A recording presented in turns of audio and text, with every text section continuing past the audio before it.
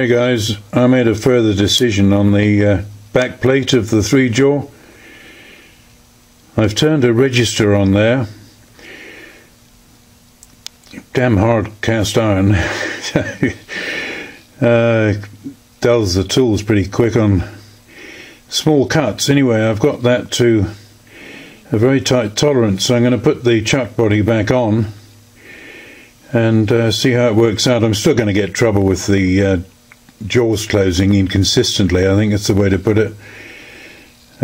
Each time you lock them down there's a slight discrepancy.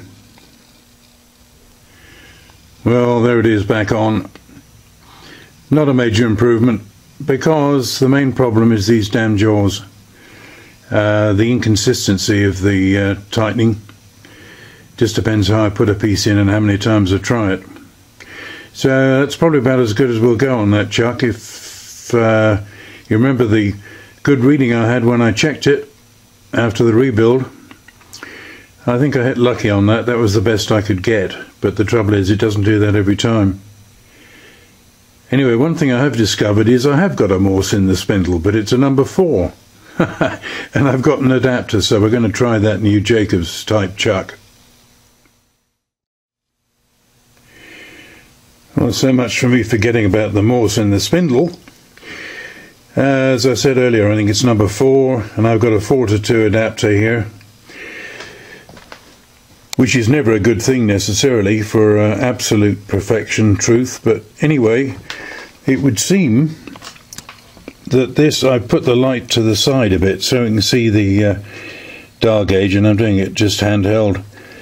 It would seem this is in about the same ballpark as Lawrence Harrison with his test. Try and get over that.